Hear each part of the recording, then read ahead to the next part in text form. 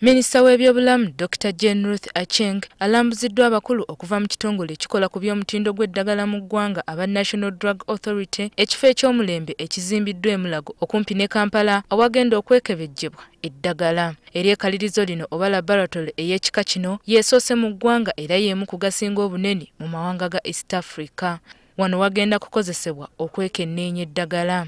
What is happening here is what Uganda needs. I had opportunity to see how they test, the capsules that we take in, and to understand from them how they detect the active ingredients, but also detect whether it is contaminated or not contaminated, and to also ensure that when you take this medicine inside you, it actually dissolves.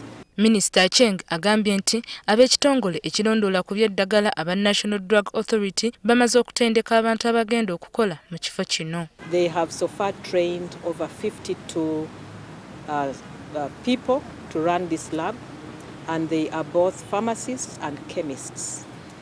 It has taken them a bit of time to train the human resource.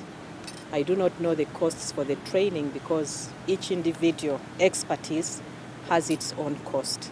Wabula ono yennyamidde olw'okubanga eddagala erikozesebwa ebisolo terisobola kwekebejjebwa wano. It pains me to see that investments of this nature cannot be shared and will go to waste just because of human nature, because of greed.